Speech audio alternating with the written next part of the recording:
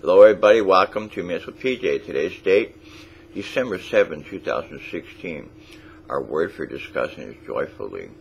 In Psalms 33:3, compose new songs of praise to Him, accompanied skillfully on the harp, singing joyfully. In Luke 10:17, when the 70 disciples returned, they joyfully reported to Him, even the demons obey us when we use your name. Romans 5:2, for because of our faith He has brought us into this place of highest privilege, where we now stand, and we confidently and joyfully look forward to actually becoming all that God has had in mind for us to be. In Hebrews 13:17, obey your spiritual leaders and be willing to do what they say, for their work is to watch over your souls, and God will judge them on how well they do this.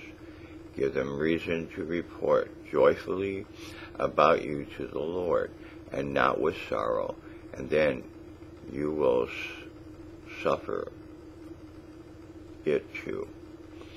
Defined as this is showing or expressing joy as looks, actions, or speech, causing or bringing joy as an event, a sight, a news, and delightful. When King David played the harp, he did so joyfully. Because of faith, we should stand confident and joyfully looking forward to becoming what God has in mind for us. When doing God's work, we should do so joyfully and not grudgingly.